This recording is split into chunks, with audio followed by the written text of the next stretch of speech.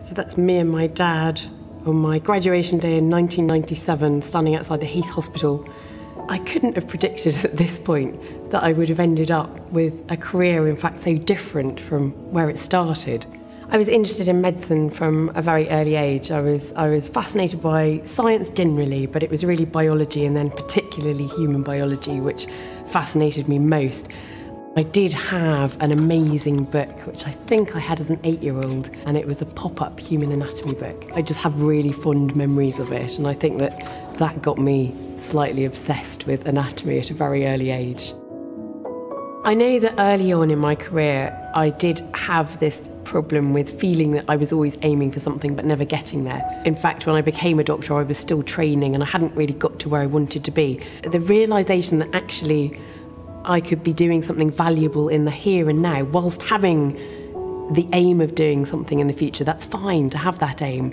Make sure that you are doing your best in the present, I think, is such an important thing. And it's about fulfilment and satisfaction. Don't panic if you don't have your career mapped out. I've spent quite a lot of time in the Natural History Museum over the years. When you walk into the hall and you see the enormous Diplodocus standing there, that is a real iconic moment. And then you walk past the Diplodocus and up the stairs and you come face to face with Darwin. There's a fantastic corridor with lots of fossils of ichthyosaurs, and you walk all the way along with lots of ichthyosaurs swimming beside you. Several of them collected by Mary Anning, of course, down in Dorset. And then you get to the end of that corridor and there's a giant sloth. It's fantastic. If my boss hadn't left Bristol University, then the opportunity to continue teaching anatomy wouldn't have arisen.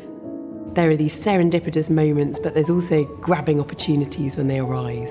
I suppose you have to be brave sometimes, and you have to turn around and go, is this still right for me? Am I enjoying it? Can I do something else? I think one of the really exciting things at the moment is that we seem to be breaking down boundaries between traditional disciplines. So before, when we had scientists of particular flavours working very much on their own in their individual labs, we're breaking down those barriers and bringing people together. And it's not just about bringing scientists together, actually. It's about bringing people from all sorts of disciplines together. And I think that's where we're getting some really, really exciting new research and technology emerging. In terms of my academic career, I suffered several setbacks, and I think anybody does probably in any career. But I got to the middle of my PhD and had a major wobble and nearly changed the whole subject of my PhD in the middle, which I think is a very common thing to do. And luckily all my advisors advised me, you can think that you're making the right decision and you've made up your mind, but you really do need to talk to people. Whatever you end up doing, even if it isn't your supreme passion, throw yourself into it, absolutely throw yourself into it. And don't be too worried if you don't have a clear idea of where you're going to be in 5 years' time. It's a good idea to be aiming towards something, but don't panic if you don't have your career mapped out for years into the future, because things will change, the environment around you will change. And be brave enough to allow your career to take you off in interesting new directions.